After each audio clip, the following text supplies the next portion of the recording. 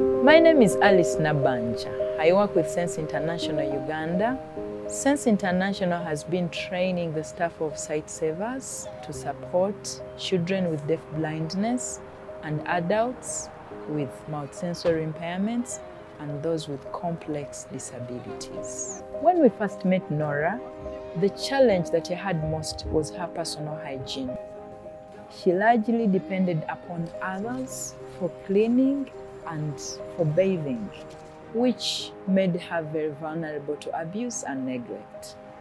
With the encouragement and practical support, Nora now proudly takes care of herself. She also takes part in every of these home activities like any other person of the family. The plan is to train Nora on how to breed pigs so that she can contribute to the family income. Our shared goal with Sightsavers is to ensure that every child, every adult living with disability is protected, lives an independent life, is respected, and is able to enjoy life like every other person in this world.